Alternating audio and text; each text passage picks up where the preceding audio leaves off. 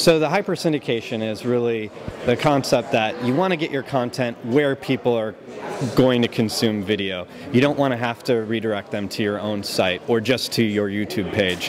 And so people are using us to get their videos to their channels across the web on all the social video sites.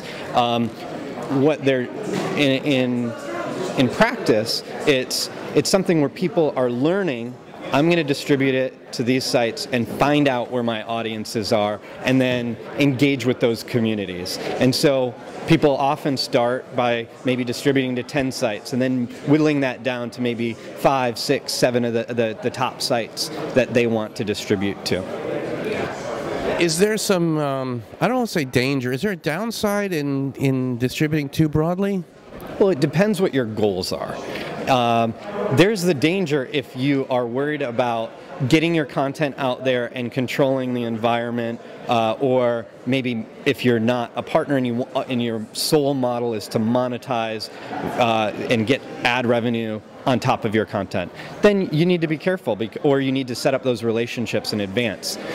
What we find is that more and more people use these channels as a promotional tool, for their own brands, whether it's an organization or Beat TV, and they want to get that content out and the information about Beat TV to a wider audience. So it really depends on your goals. Next New Networks is one of those clients that has lots of different shows. Revision 3, I mean, those guys have been at it for a while and they know they need to get it out there, and they're doing very well by that. We also have a lot of branded content now going through us. Home Depot, Red Bull, and these are places where, like in the example of Red Bull, they're really a media company, to an extent. They are putting on great events, and then they're filming those and they're getting that out there. It's extreme sports, whether it's music. It's very interesting. Home Depot, that's an example where they are doing a lot of instructional video content, and it's very informative stuff. If you want to know how to install a toilet or put those cabinets in, they'll show you how. And it's the branding is just apron time. They've got the orange Home Depot apron. So there's a lot more of that we're seeing, and that's where, again, going back to the goals of your video strategy for them.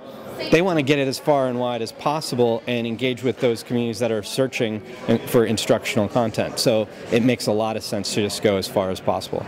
The newest stuff is that we launched TubeMogul 2.0, which new user interface, a lot more analytics, and what it really means is that you can see rich analytics from across most of the sites that we distribute to. So including Daily Motion, Meta Cafe, Howcast, Break, and what rich analytics are, you're able to see second by second drop-off rates, where things are embedded, how people arrived at the content, search terms used, referral links, and all of that type of data that the agencies as well as the advertisers are looking for more and more to see what the engagement is with particular pieces of content.